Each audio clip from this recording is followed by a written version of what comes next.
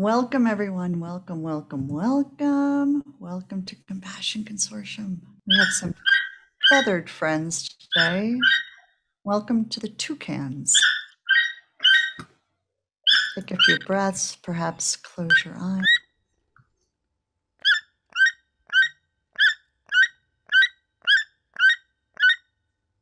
Thank you, toucans. I put them this month as my alarm on my phone. So every time I wake up, I hear toucans now. My cats are not amused. So welcome, everyone. Welcome. Good afternoon. Welcome to the Compassion Consortium Sunday service. I'm Reverend Sarah Bowen, and I'm joined today by co-founders Victoria Moran, Reverend William Milton, and Reverend Erica Allison, who I'd like to congratulate for recently winning a Nautilus Award for her book, Gay the Pray Away, Healing Your Life, Love, and Relationships from the Harms of LGBT Conversion Therapy. Well done and well-deserved, Erica. And as always, we are grateful that Phil is busy steering us through Zoomtopia today. We meet for Sunday service the fourth Sunday of every month. We hope to see you often. If you're near to us, welcome. We are an interfaith, interspiritual, and interspecies community. Interfaith means we welcome people of any spiritual or religious tradition, philosophy, path, system of meaning making, and we feature these within our program. So today we'll hear from Lydia Huston about a modern path based on the text A Course in Miracles.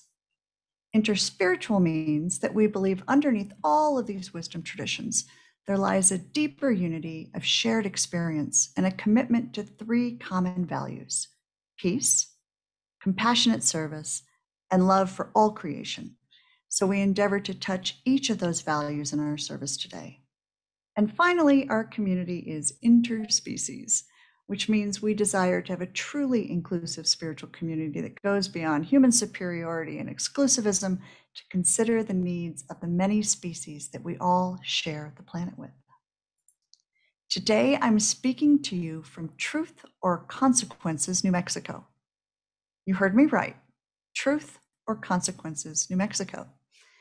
Prior to 1950, this town was called Hot Springs because there's a lot of hot springs and I have really been enjoying them. But when Ralph Edwards, the host of a popular NBC radio quiz show that was called Truth or Consequences, announced that he would air his 10th anniversary of the show from the first town to rename themselves, promotional genius, right? Well, Hot Springs officially changed its name, and the program was broadcast from here the following evening.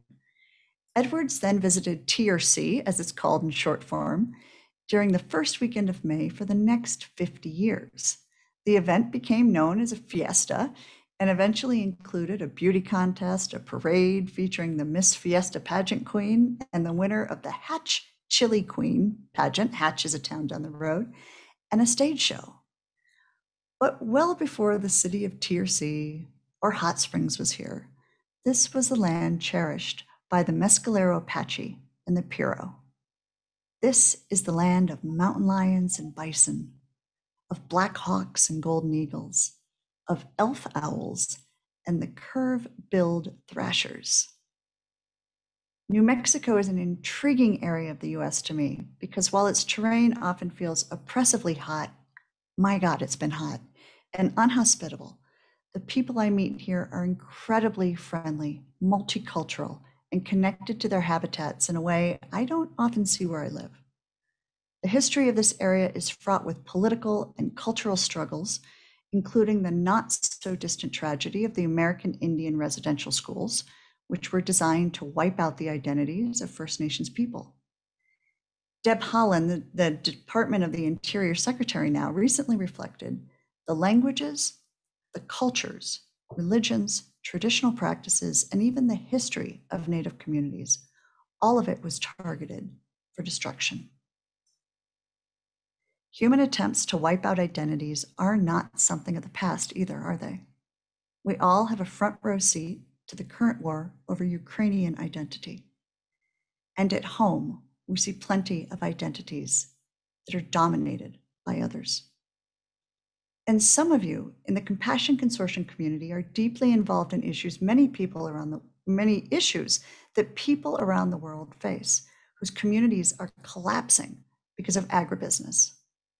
For example, we see disastrous practices happening in Brazil, where land privatization and nature commodification ignore indigenous rights in the name of grabbing more land for cattle grazing, as well as for growing sugarcane and for soybeans.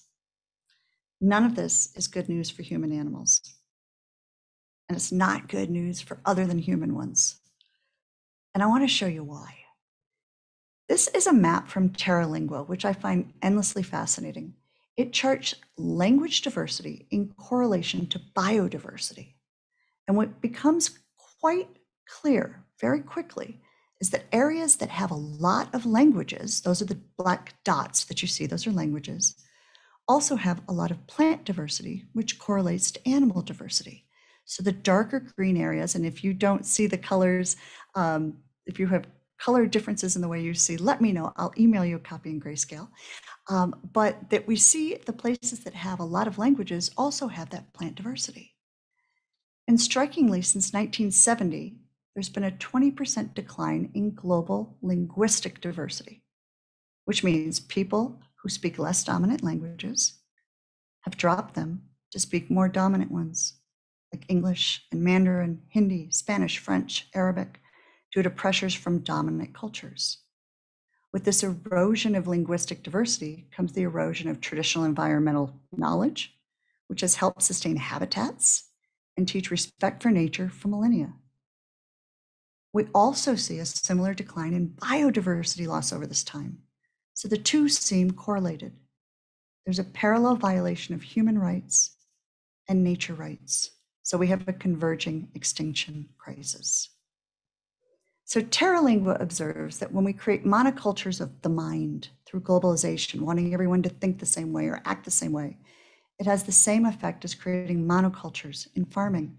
It makes our planet more fragile and vulnerable to natural disasters and human-made crises. So, biocultural diversity conservation, that's the term today. Wrap your tongue around that for a second. Biocultural diversity conservation matters from an individualistic, community, societal, planetary viewpoints. It's critical for all of our survival. Nature and human cultures are inextricably intertwined. Helping animals means helping people and threatened cultures to survive, especially in the areas where they're integral for preserving biodiversity.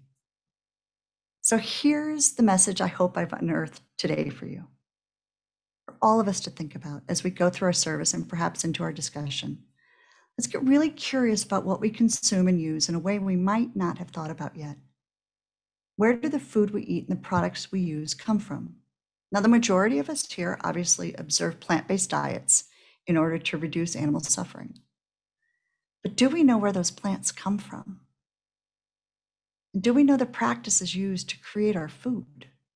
Are those methods kind to local populations, the people producing them, the wild beings living in that area? Do they grab land? Are they sustainable? If you have the luxury of eating locally grown food, you can probably figure that out pretty easily. Just go to where your food is created and ask some questions. If you live in a food desert or you have to rely on processed food, it might be more difficult, but I think it's still worth some inquiry. So to wrap it up, these observations today are not made to discourage us, to shame us, to depress us, but to help us in our quest to live into this community's tenets of agreements. As we know, spreading compassion doesn't just mean choosing what stays off our plates and out of our closets.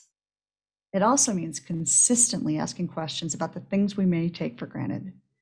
When we live in a state of curiosity, we're more likely to understand the truth and the consequences of each of our species' actions.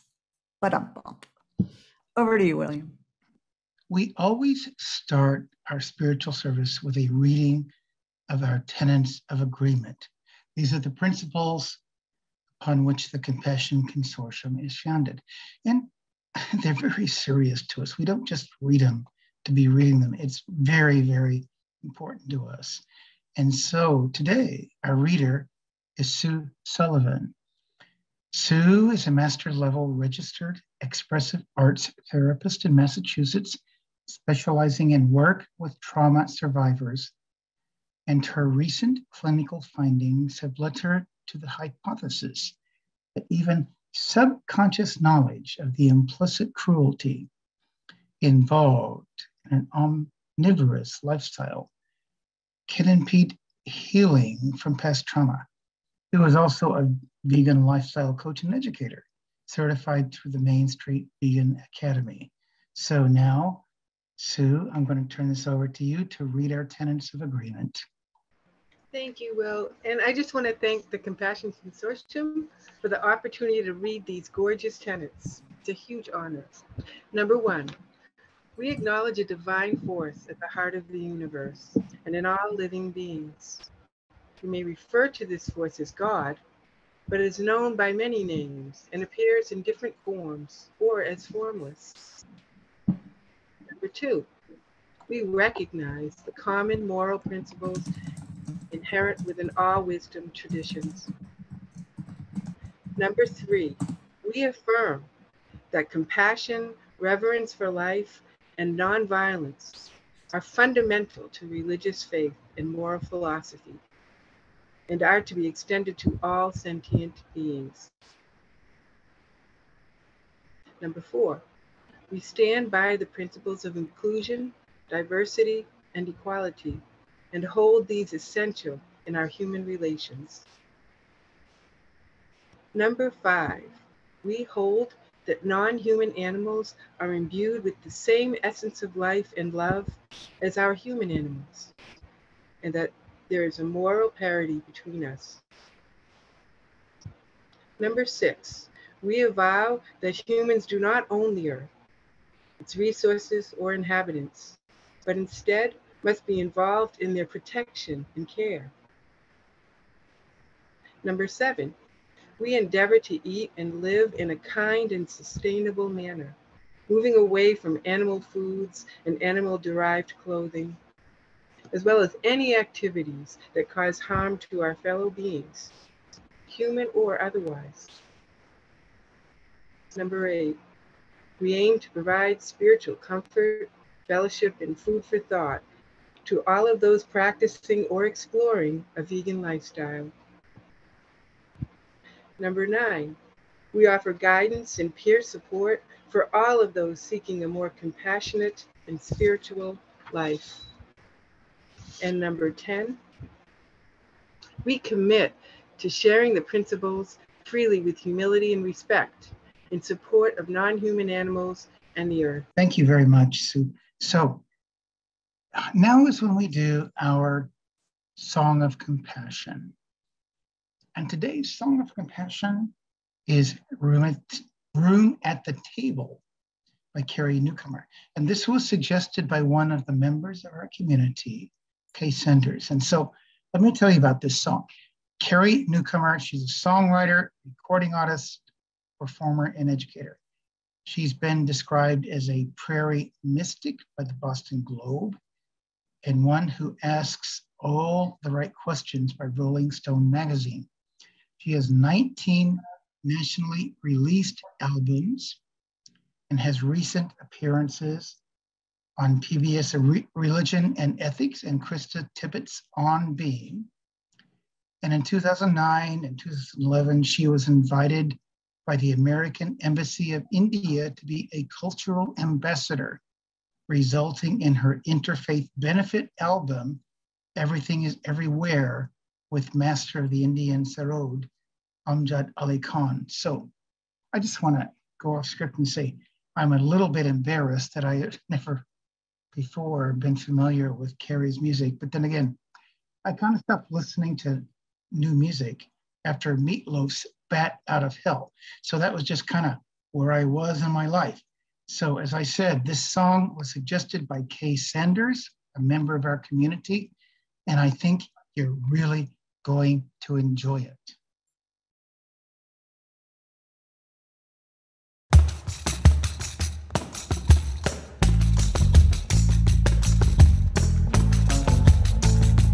Let our hearts not be hardened.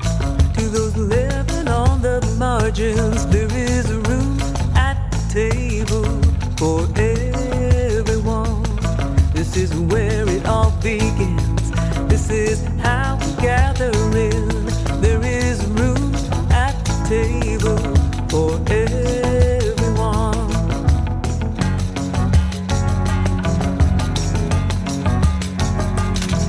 Too long we have wandered, burdened and undone, but there is room at the table for everyone. Let us sing the new world in. This is how it all begins. There is room at the table for everyone. There is room for us all, and no gift is too small. There is room at the table for everyone. There's enough if we share. Come on, pull up a chair. There is room at the table for everyone. No matter who you are, no matter where you're from, there is room at the table for everyone. Here and now we can be the beloved community. There is room at the table for everyone. There is room for us all, and no gift is too small. There is room at the table for everyone. There's enough if we share. Come on, pull up a chair. There is room at the table for everyone.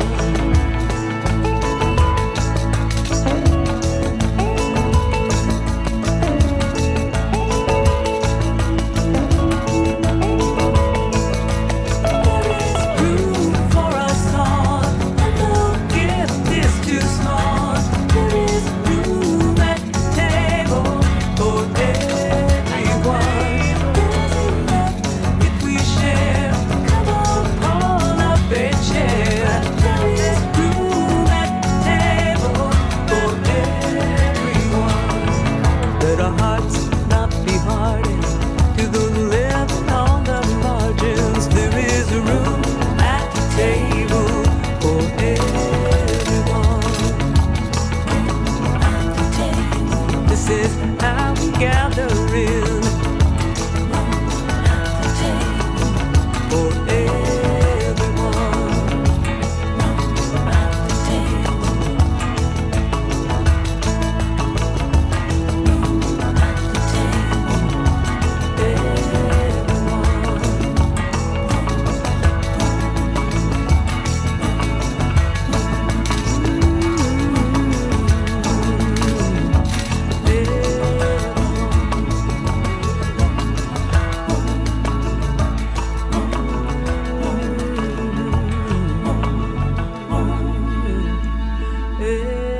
Everyone.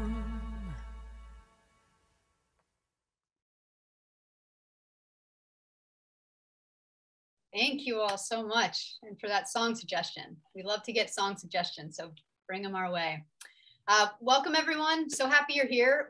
It's time for us to dive into an interspecies spiritual practice. We're gonna spend a few minutes now dropping into our own practice and getting in touch with our inner self. And it's perfect that the last image in Carrie Newcomer's video was that adorable little being with the heart-shaped sunglasses, because today's meditation is going to be an inner child meditation.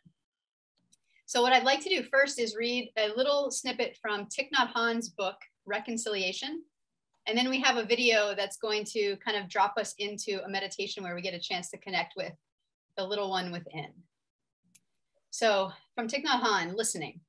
When we speak of listening with compassion, we usually think of listening to someone else, but we must also listen to the wounded child inside of us.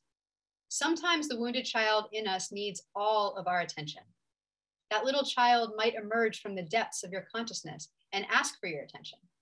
If you are mindful, you can hear their voice calling for help. At that moment, instead of paying attention to whatever is in front of you, Go back and tenderly embrace the wounded child.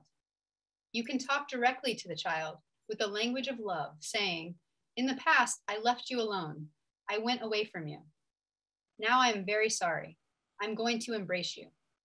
You can say, "Darling, I am here for you. I will take good care of you. I know that you suffer so much, and I have been so busy. I have neglected you, and now I have learned a way to come back to you." If necessary, you have to cry together with the child. Whenever you need to, you can sit and breathe with the child. This is the breathing exercise that Thich Nhat Hanh recommends. Breathing in, I go back to my wounded child. Breathing out, I take good care of my wounded child. If you'd like to embody this practice fully, you're gonna see me on the beach in St. Petersburg, Florida, doing child's pose, which is a beautiful yoga pose that just helps you connect with the inner child. And as we're here with all of our sea friends and sand land animals and seabirds, you can just assume child's pose if you'd like to embody this, or you can just drop into your own meditation. Just listen to the words of the song as you breathe in and out with your inner child. Breathing in, I go back to my inner child. Breathing out, I take good care of my inner child.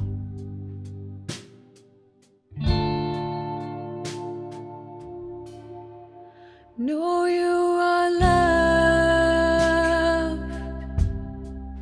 Rest in peace. Dream your sweet dreams till your soul is released. Know you are loved. Rest in peace.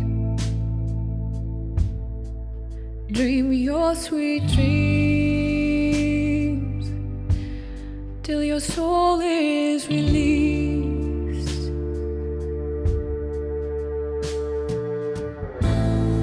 Beloved child, my heart is yours. Beloved child, go out and open doors with your love, with your faith, with your compassion, with your grace, oh, with your grace.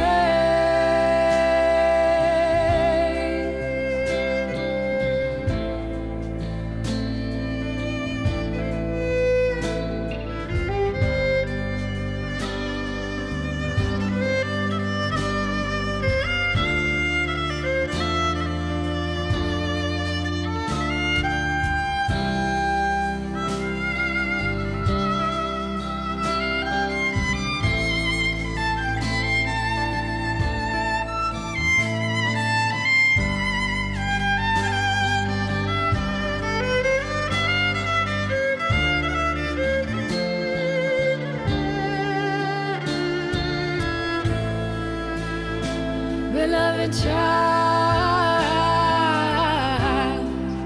you are the light of the world. Beloved child, go out, spread light to the world.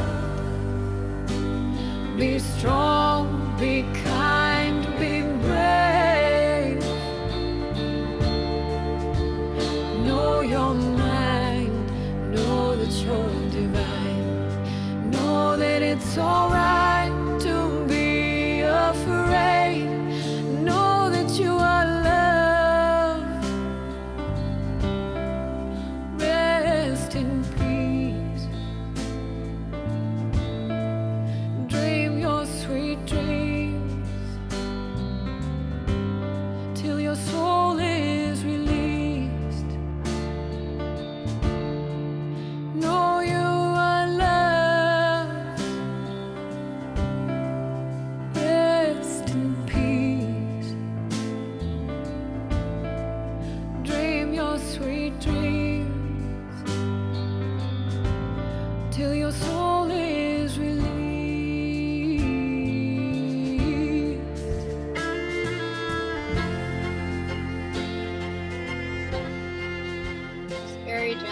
start to come back from this meditation, if you happen to touch into a place with tears, you can just thank your inner child for communicating with you, and thank yourself for being the supportive adult for that inner being.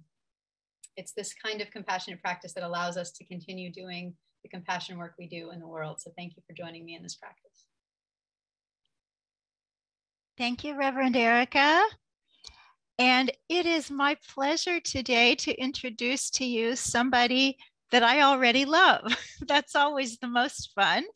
And she is Reverend Lydia Huston, an ordained ACIM Course in Miracles minister in Bloomfield Hills, Michigan. She's been a vegan for 20 years, and she is a graduate of the T. Colin Campbell Foundation for Nutrition Studies. And like Sue, our reader of the Tenets, she's a Main Street Vegan certified vegan lifestyle coach and educator. She's a personal chef and one of my favorite people.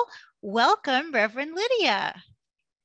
Hi, Victoria. Okay, so I would like to start, Lydia, with just finding out a little bit about yourself. Were you the kind of kid that people thought would grow up to be ordained and vegan? Actually, I think, yes, I was very outside of the norm. I grew up in the inner city, and lots of meat eating, dog fighting, things that were very disturbing to me. I believe when I was in 3rd grade, we went on a field trip to somewhere in Michigan. It was like a slaughter facility, but we weren't allowed to see anything disturbing, but some boys were making fun of something, and I wandered into a wrong area and saw something I never should have seen. And that really scarred me, but it shaped the person that I am today, because I think that animals, it's just a belief that I had then, but it was later confirmed that animals are sentient beings and they have souls. They want to live. They want to avoid violence. They want to be loving to their community, to their families.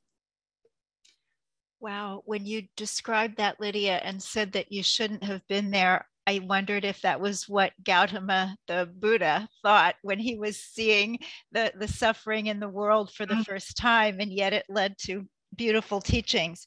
So tell us about your spiritual path, how you got to A Course in Miracles, and for those who don't know about it, what is it? What are the basic tenets? Oh my goodness, I could talk about A Course in Miracles forever, but what led me to A Course in Miracles was a discipline that I began when I was 12. And when I was 12, it was the latter part of the 70s. And I guess I wandered into a bookstore and I found a book called Handbook to Higher Consciousness. I remember that one. Oh my God. Wasn't that back in the day? Okay, so I read this and I thought, wow, these are the keys to life. And I became a devotee of everything that Ken Kai's wrote, and I read all the books.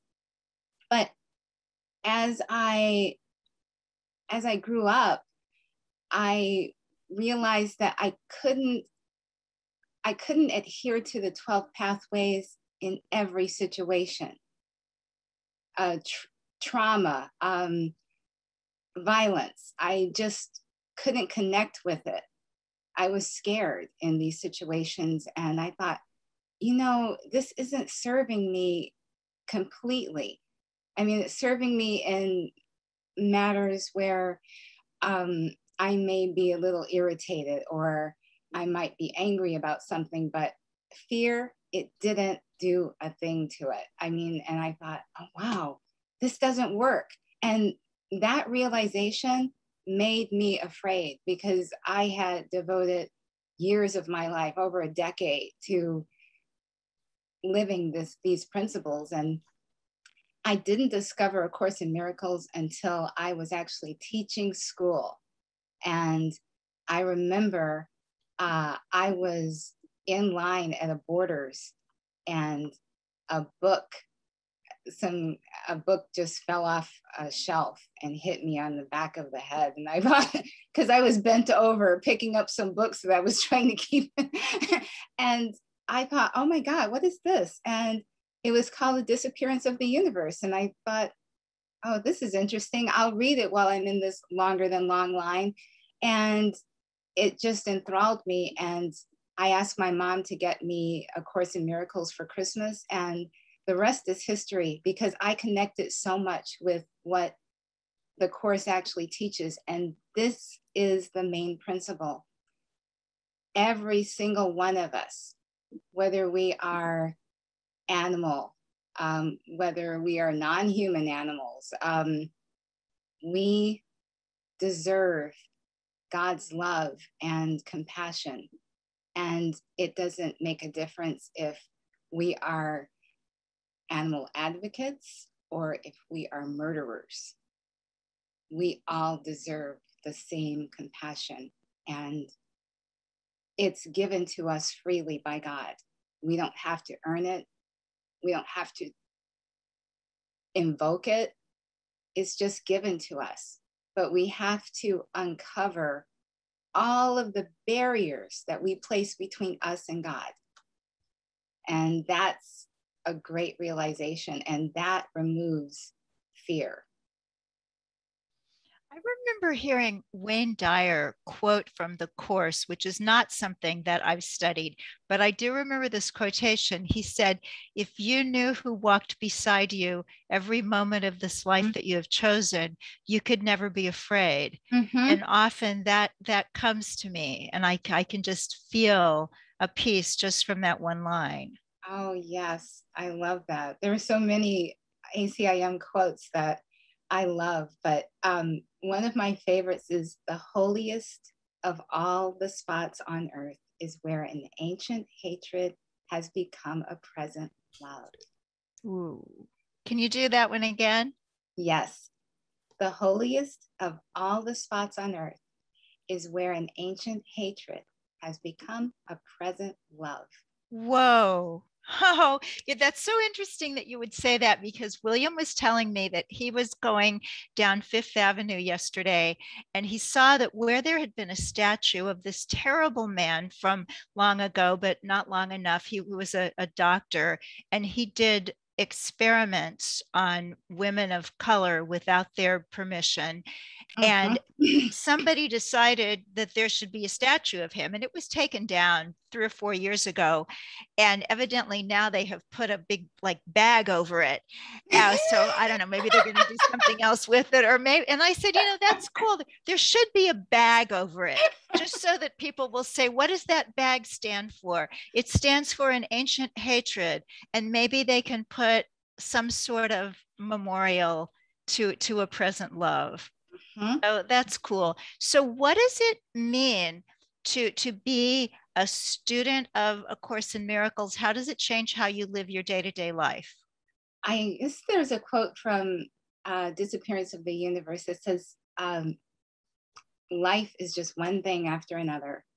And with the Course, it's just one thing after another. But when something calls for forgiveness, you do it. And how do we do that? You talked about your slaughterhouse experience as a little girl, and we know that experience is going on for animals day after day everywhere. How do we forgive not so much the people who are also abused by having to do that work, but the people who are profiting from it? That's a really, really good question. And I'm glad you asked that, because the way all of us here look at animals, we see the Christ in them, their innocence, their love. I mean, it's not hard for us.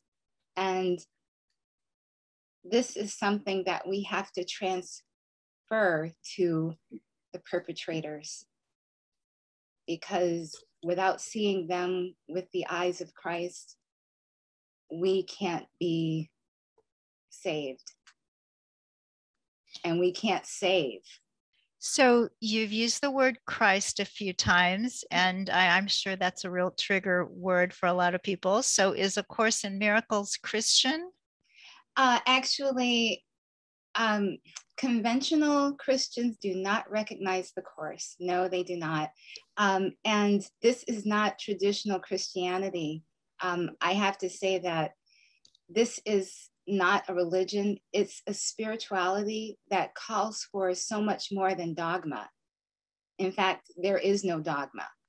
There is only an experience, and the experience is forgiveness, but it's not a traditional Christian definition of forgiveness, because forgiveness in traditional Christian terms means that you recognize someone did something wrong and you pardon them.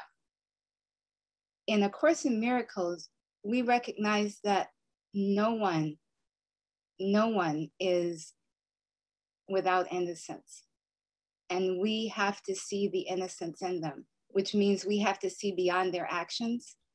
We have to see beyond what this human form seems to be doing to other human forms. We have to look and we have to see the Christ in them. And that is asking a lot of all of us. But the Course, it's a difficult path to follow, but it is so rewarding. It brings you such peace if you can really do it. So when you get up in the morning, what's your first thought every day? Oh, okay. My first thought is to put the Holy Spirit in charge of my day.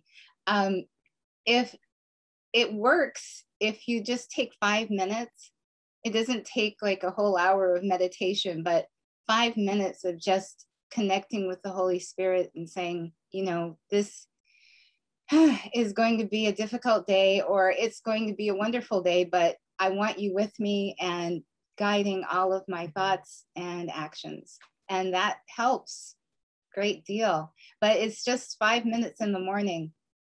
So if somebody wanted to look into this book, and I'll just be completely upfront with you, I tried to read it and it just, it just didn't speak to me.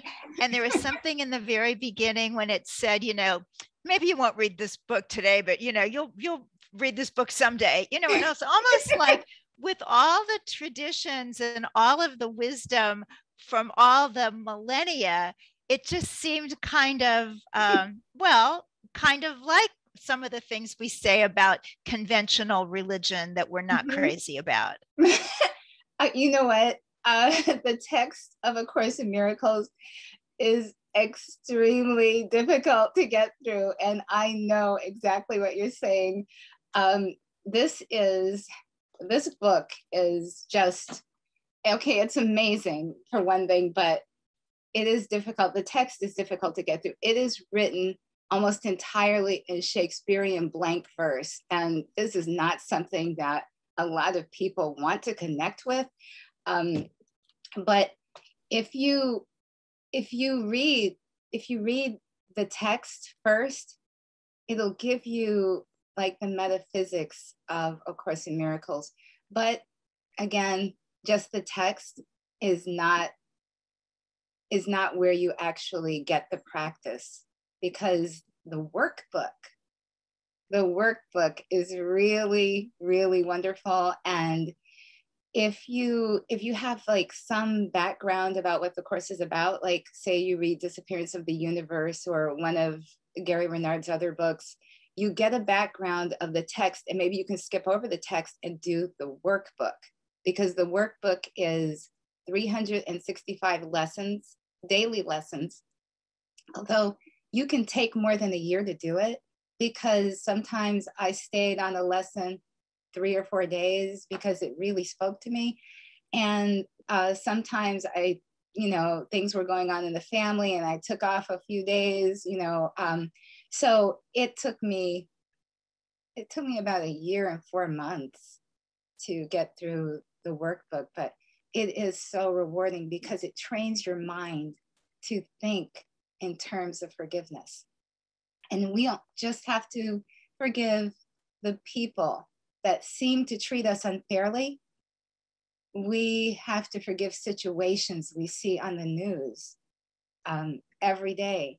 It's the kind of forgiveness that recognizes the illusory nature of the world and how we need to get back to what's real, which is God, heaven, everything that is saved for us, if we can just remove all the obstacles to the awareness of it.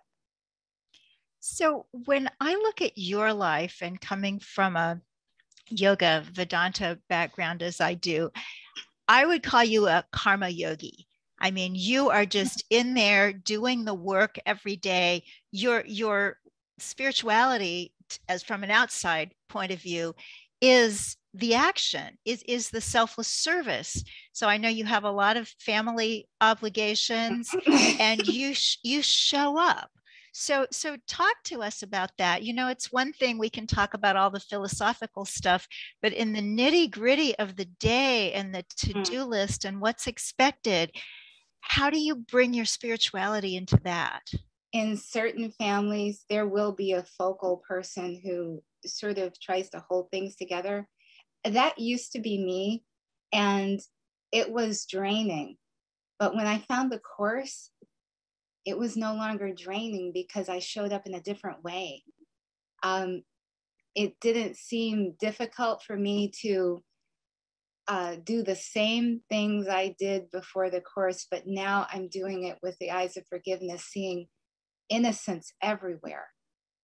No one's guilty, no matter what they've done, no matter how stressed it seems the situation is.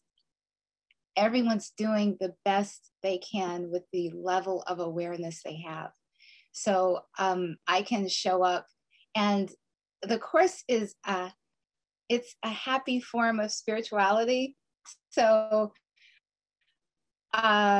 you can laugh at life, at how, you know, ridiculous things can be. Showing up, for instance, at my niece's funeral, and we were all at the funeral home planning this somber event. And this was in Detroit. And I just remember thinking, gosh, Tia would really laugh at what's going on in the parking lot here. And for a minute, I just couldn't go inside the funeral home because I had to take a moment to laugh with Tia, my deceased niece, because I thought, this is just ridiculous that people are eating KFC like in the parking lot of a funeral home. And I thought, my God, this is, so I made it my duty to myself to find something humorous every single day. And sometimes it's nothing more than an interesting meme on on social media or something, but I definitely find the laughter, because the Course says laughter is of the Holy Spirit. When you can genuinely laugh at life and everything life seems to be doing to you, you have reached a place of innocence and you have found your way back. I love your repeated use of the term innocence, and you remind me of a line from one of my favorite movies, Brother, Sun, Sister, Moon. Oh, if you haven't yes. seen it. I love it. Yeah, well, I figured you would. 1969, Franco Zeffirelli, gorgeous movie about St. Francis and St. Clare.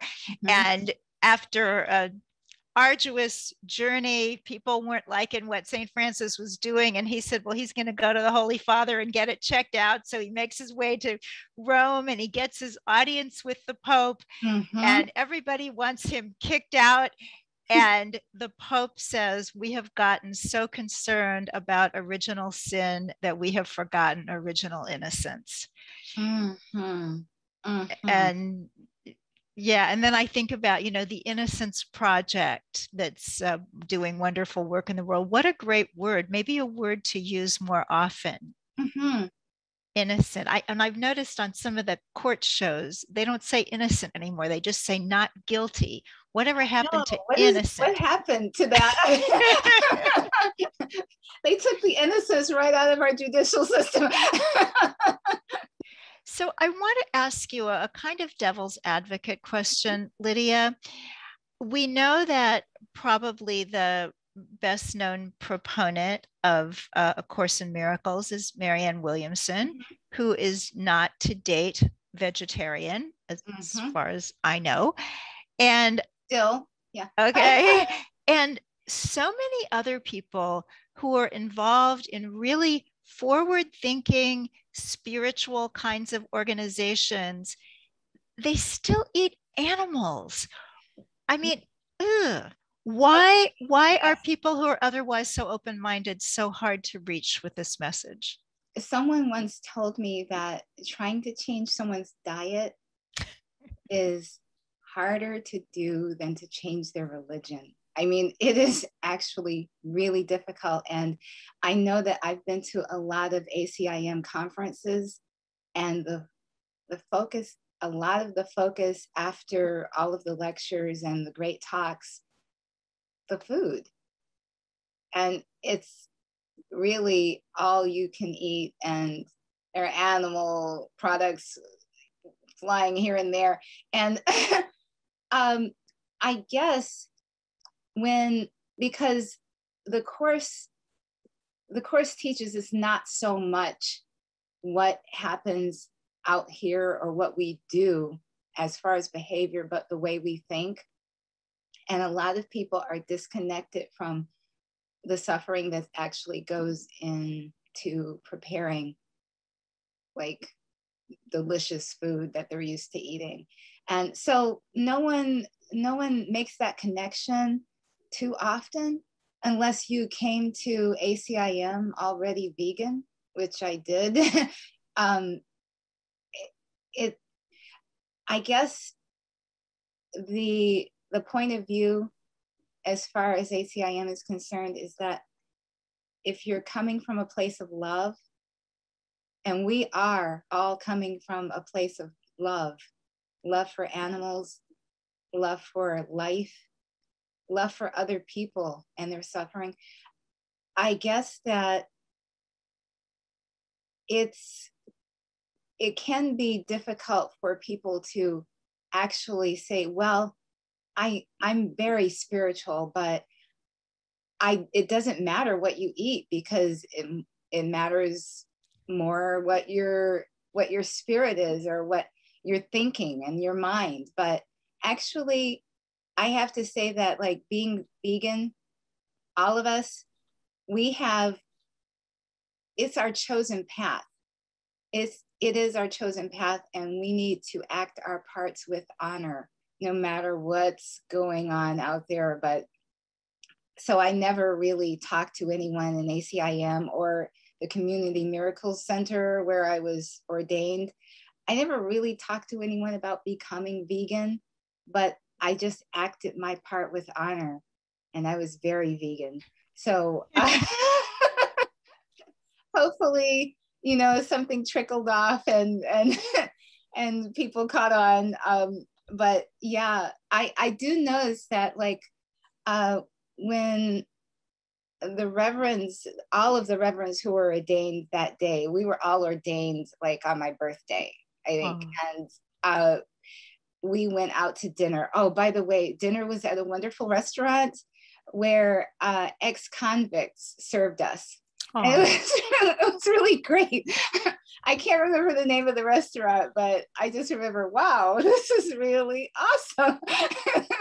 Where was that? San Francisco. Oh, cool. Because we have one in New York, which is also vegan. Really? Yeah. Our compassion and action person, April Tam Smith, is a co-owner. PS Kitchen. It says nonprofit restaurant. And I don't know if it's 100% of the staff, but a high percentage of the staff were either incarcerated or homeless prior. Oh my gosh. Okay, Victoria. Wonderful idea. That's a date. We have to do that. Okay. Okay. That's a promise then. So just really quickly before our time is up, I told you this would be quick. I just learned, it's funny how you can know somebody for a long time. Like I knew that you were always making smoothies in the morning, but lots of people make smoothies in the morning. And I didn't know until this morning that you follow the principles of the medical medium, which is kind of an interesting spiritual slant on food and stuff. It is. So just tell us a little bit about how you eat and what you drink. Okay. Wow. Okay. So in the morning, I begin with lemon water, like 32 ounces. And I know 32 ounces is a lot, but you can really drink 32 ounces no matter how small you are. Later on, I will shower, get dressed, brush my hair, go back downstairs and juice celery. And I'll have 32 ounces of celery juice. Now, while I'm cleaning the celery juicer and doing other things like making my husband's breakfast, making breakfast for the dogs, I will make myself a smoothie. And the first smoothie I make is probably the liver rescue smoothie, which is really yummy. It's just papaya, dragon fruit, coconut water, and lots of blueberries. I think a heaping 2 cups of blueberries. And I don't like the taste of papaya too much, so I usually just substitute bananas, but that's the first smoothie of the day, and it's huge. It's like 32 ounces. So yeah, that's so I'm so full in the morning that I'm not hungry until lunchtime, which I'll have the heavy metal detox smoothie for lunch, which is probably why I never gain weight, because those 2 meals are so filling. But dinner, I might just have steamed vegetables, and sometimes I'll have millet bread, which I make from scratch or something like that, So I do avoid radical fats usually, but occasionally I will treat myself to some really good vegan chocolate. Well, speaking of spiritual, sometimes there's nothing closer to God than a little vegan chocolate. Thank you so much, Reverend Lydia Huston. Yep. You are a light. And passing it on to Reverend Erica and Compassion in Action. Awesome. Thank you. And thanks for ending us with some vegan chocolate. That's a nice way to end that conversation. Thank you, Reverend Lydia. All right, so we're at that moment where it's been just about an hour we've been gathered. You've probably been sitting for this amount of time. So I'm just going to invite you into your body a little bit. What needs to move? What needs to stretch? What needs to shake? What needs to contract and expand? When I was on the beach, I saw the most amazing seabirds, and they would just open their wings up and go flying. So feel free to be inspired by any of your favorite human or non other than human beings as you move around. Just check in. What do you need? And when that feels good, go ahead and drop back in, because we have a very exciting guest today in our Compassion in Action segment. And I think, as you all know, this segment is really meant to highlight members of our community who are putting their compassion into action in their daily life. And we like to showcase people who are doing this because it inspires all of us and gives us all ideas of things we can do. And so I'm very excited today to introduce you.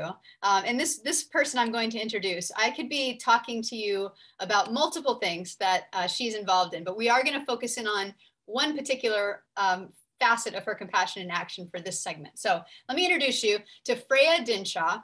She joined the she said she joined the American Vegan Society in 1960, soon after its founding, and has been its president since 2000. She's the editor of American Vegan Magazine and the author of The Vegan Kitchen, the first American cookbook with vegan in its title, and that was in 1965. She has been a key organizer of national and local events to promote compassionate, healthful living. And the AVS, the American Vegan Society, recently opened its brick and mortar American Vegan Center in Old City, Pennsylvania, in order to draw attention to the rich vegetarian and vegan history of the area. You can learn more about the events and activities at the Welcome Center. And the big highlight, which is coming up next weekend, is the annual AVS, American Vegan Society Garden Party. That's on May 29th. And it's happening at the headquarters in New Jersey, which is near Philly. So that's the formal bio. Give a wave, Freya. So nice for you to join us today. Hello, Erica. Hello, everyone. Pleased to be here. Yay. So I also want to just mention that you have been 60 plus years on the vegan path. That's right. Yes. So this is remarkable. And the focus that we want to look at today is a program that you started in schools with youth, trying to help them learn how to do vegan cooking. And so before we dive in, I want to show some pictures because a picture is worth 1,000 words. So let's get a few pictures up here. Let's see what this looks like in action. And then I want to hear some stories about what this program is, how you've thought of it, how it happened. So that is your book on the cover, the book that you created for the kids, yeah? Yes, that's the book that came out of the classes and the activities I was doing with children. And we involved quite a few kids in it, from the after-school program, neighborhood kids, family kids, and so on. Take a look at these kids that Freya has been teaching. That adorable kid is making tofu salad, I believe, right? That's right, yes. One of the recipes from the book. We teach children to use knives and be safe in the kitchen. A lot of parents don't want their children in the kitchen. They think they'll be a nuisance. It'll take too long if the child's in the kitchen, and knives and things are dangerous. Well, I think it's very important to teach children how to use knives safely, because I see a lot of adults who don't know how to be safe in the kitchen. We introduce them to a lot of things that, may be commonplace to us, but in their surroundings, they don't have these foods. A lot of children have never had a date, and we just put a nut, a Brazil nut, in the center of a date and give it to them. They think it's marvelous. These two pictures are on the right-hand side is my grandson, Clint. And on the left-hand side is Nardos. Nardos is from Ethiopia, and he joined our family 3 years ago. So last year they wanted to plant vegetables, and this is the result. They had quite crowded little gardens. We had to keep the deer out, which meant that particularly Nardus's basil and beans were eaten a number of times by the deer before we managed to protect them enough so they could climb up. Amazing. I would love to just hear, how did you get this idea? Like, what inspired you to say, you know what, I think I'm going to go work with some kids and teach them how to cook in a vegan way? Well, this is one of those things that happened by chance. I was already volunteering to help at an after-school program, help the children with their reading, help with their math. And then one evening, the lady who does their snacks said, it would be good if we could give them healthier snacks. So I said, well, I'd been thinking about that too. How would it be if we made a soup? We can find out what vegetables the children like and we'll make soup. So the children said what vegetables they liked. I got them together. And the next day they each took turns preparing vegetables to put in this big soup pot. And they loved it. When their parents came to pick them up, we had plenty of soup. The parents could share it. But they were amazed to see their children enjoying vegetables. Yeah, probably not something they had seen at home very much. Probably not. So anyway, it went from there. I did it for about 10 years with that particular group. Wow. Sometimes weekly, sometimes monthly, but it made quite an impression on them. I know at least 2 of them became vegan in the long run. Wow. How old are some of them now? Well, the age range at the center is from age about 6 to 18. But I don't use the word vegan in this context because I know it might upset some people to think I'm trying to influence their kids to eat differently from the way they eat at home. So what I say is that we have a snack program based on foods that we are encouraged by the USDA to eat more of. So that means we we work with fresh vegetables, fruits, whole grains, and we introduce them to the legumes, the peas, beans, and lentils. So with the program, we do quite a bit of salads and soups, and also some treats. And we make cookies sometimes, and we make cakes sometimes. And they really love it. In fact, after an evening with them, I'm on quite a high when I get home, and so surprised and delighted that they enjoyed things so much. So amazing. And what would you say to people who are listening to this and thinking like, oh, I should see if I can do something similar in my local community? What would they need to know in order to do something like this that you've learned over time? Well, I've done it by invitation. I was subsequently asked by a church group to go and give a series of classes down there. And I don't know I don't know whether I would have been able to have the chutzpah to go in and say, let me do it, but I got invited to do it, and it went very well. Well, now there's a model that you've put out in the world that other people can point to and say, look, you should let me do this in our local community because it's working over there. If someone else recommends you, that's the best way to do it. Fabulous. But And children have a lot of energy for this. If they've been involved in preparing food themselves, they really want to try it. And one of the key things is not to have other foods that they're used to and might choose to eat in preference. So we don't have a lot of chips and things of that sort. But it worked out very well and a lot of fun.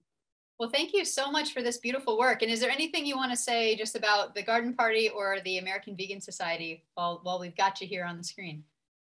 Well, it'd be lovely if some of you can come to the Garden Party.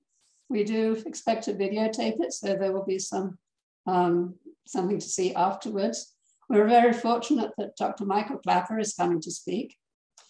In fact, we've had to postpone this garden party for 2 years on account of COVID, but every year Michael says he'll come and he will be here. And so Michael is one speaker and I am the other speaker, and I'll be talking about my 60 years of being a vegan.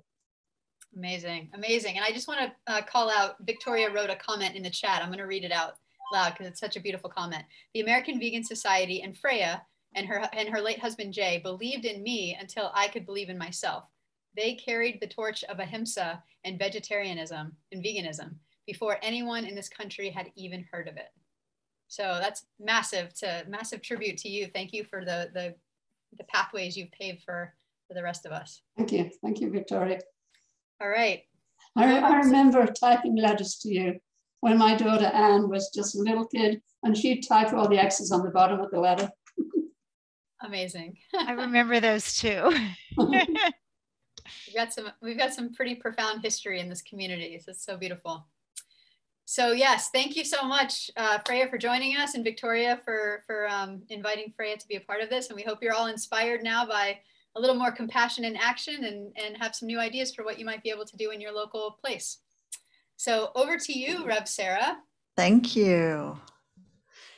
I'm very inspired by all that great food. I'm a notorious vegan junk food eater. And so I think that one of the highlights of being in this community for me is listening to what you are all eating.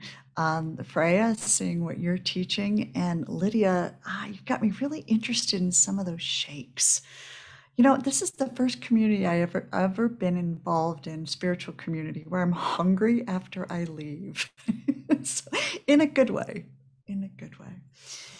So today, for our blessings and prayers as we transition into that space, I'd like to thank another person within our community, Heather Chase, who teed up today's practice. She recently emailed us an excellent Dharma talk, which was titled "The Weight of the World is Love, the Transforming Power of Compassion," that she liked. And I'll pop that link into the chat after the practice today. But as I was looking at that, knowing Lydia would talk about forgiveness and not knowing that Erica would talk about breath, but apparently we're cosmically linked, who knows, I started to think about the practice of Tonglen, which is a Buddhist practice that is popularized in the States here by Pema Chodron. If anyone is familiar with Pema's work. And it's comprised of sending and taking. So similar to the way that Erica had us breathing in and breathing out for our inner child, we're going to take that and expand that same type of breath, the idea of coming in and going out. When we breathe in, we'll be taking in pain, which sounds a little like scary sometimes to people. I don't want to take in pain, but we're bringing it in to transform it, and we're breathing out peace and relief. We're breathing in the yuck and out the yum. I like to say, in the yuck, out the yum. So I'm going to ask you to take a couple breaths as we transition from listening and smiling, and hearing, into stillness and becoming openness. Just let yourself settle.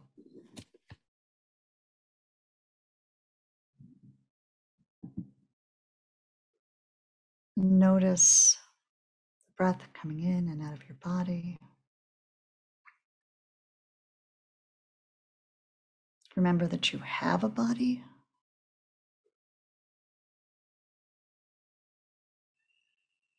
And as we breathe, we're going to first focus on texture. Not thoughts, but texture. So we're going to breathe in heat, darkness, heaviness. And breathe out lightness, openness, positivity.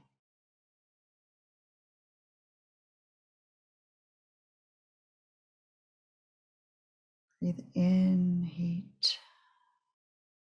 Breathe out cool.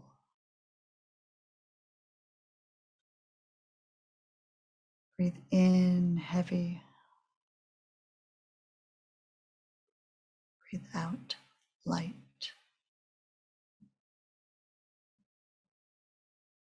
Now think of something that might be painful for you. Might be something that you heard today in the service, or something that you've been wrestling with, a situation in your home, situation outside your home. Could be very personal or could be systemic. Could be something painful to you. And rather than giving it our prayers today, I'm going to ask you to breathe in the pain, confusion, the frustration, and breathe out care, compassion, forgiveness. Breathe in anger, breathe out peace. We'll stay here for a few breaths.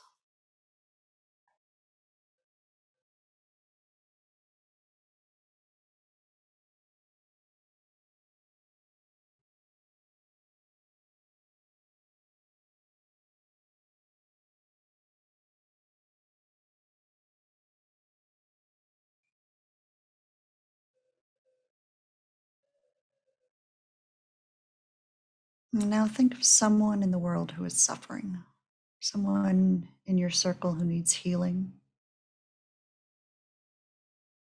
someone who's in pain, someone you care for. And do this on behalf of them. Breathe in their pain.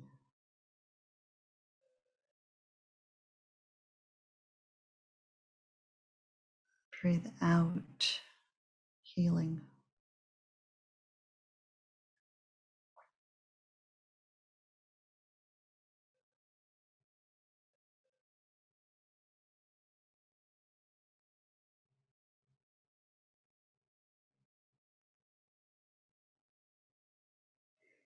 You might even think about this in the context of Lydia's talk today. Doing this on behalf of perpetrators of violence who we find hard to relate to. Breathing in the pain they must feel. Breathing in what causes them to act in such ways. And breathing out peace to them, healing to them.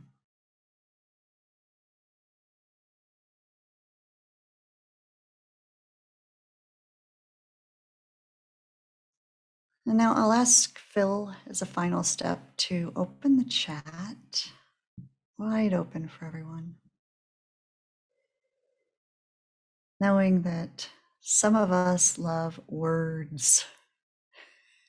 So in addition to this breath in and out, if there's anything you would like witnessed in this community, if there was anyone you'd like to ask for prayer, blessings, or good vibes, or whatever wording is comfortable for you, please feel free to enter that into the chat. I have one on a happy note, and I mean that very, very tongue-in-cheek. Prayers for Happy the elephant, whose case was heard Wednesday at the New York Court of Appeals.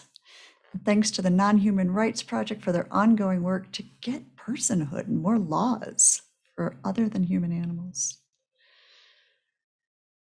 And for the dog next to Victoria, who's often left alone.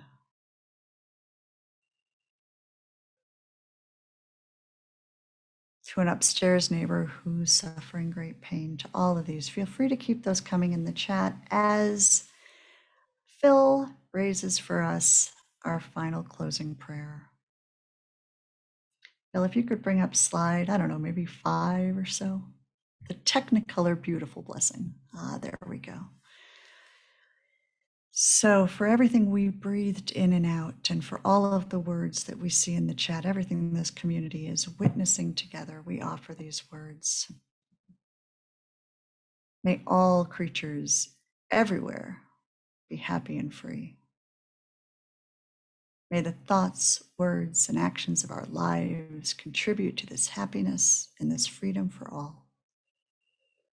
May it be so. Amen, amen, so mote it be. Whatever words you'd like to close with from your tradition, feel free to say them to yourself. And I will make sure to put the Dharma talk in here as well. There we go. We love, like we've said earlier in the service, we love when you send us recommendations and things that you have. Thank you so much for Heather, who has a lot of great ideas. So please keep them going. compassionconsortium@gmail.com. All right, William, I think you've got some slide announcements to slide into. Ooh, see what I did there? Slide into the announcements. Thank you for joining us today. And I just want to let you know about what's coming up, because I think they're really, really good. So we're going to have next month at our Sunday service on June 26th, our special guest, Nathaniel Altman. He is a member of the Theosophical Society of America since 1970. And he is also the author or co-author of over 20 books on holistic health, compassion, spiritual healing, palmistry, nature, and other metaphysical subjects. So 2 of his books that I have read, which I really enjoyed, are The Nonviolent Revolution, A Comprehensive Guide to Ahimsa, and The Spiritual Tool Chest, A Treasury of Meditations, Prayers and Blessings, and Ahimsa Dynamic Compassion. So please, if you can, join us for that. That is going to be on June 26th. And then also, another person whom I know personally and very excited about is Jasmine Singer. Jasmine will join us on June 14th at 8 p.m. Eastern Time for our celebration of Compassionate Book Night. And she is a worldwide leading expert on veganism and a very, very well-known speaker on topics including radical body positivity, personal narrative as a means of social justice, and how to change the world for animals. She's the author of the Veg News Guide to Being a Fabulous Vegan, and Always Too Much and Never Enough, a memoir. And also she is the co-host of the long-running Our Hen House podcast, which is an award-winning show that centers around animal rights. So if you enjoyed our service, please, we would encourage you to donate on our website. We have a link that will be posted in the chat box. And for our engaged members, we will have our monthly June Engaged Practice Circle on June 20th. And this will be led by Victoria and will focus on your vision of a vegan world based upon a reading of Isaiah's prophecies. And then also, check out our membership program. All the details are there. And I think the link is in the chat box. So, please consider joining us as a member. And then lastly, I just want to one more time mention our animal chaplaincy training program. And so you can check that out on our website, and the details are in the chat box. Goodbye for now, and we will see you next month. Thank you for coming to Compassion Consortium's Sunday service. We will see you in June.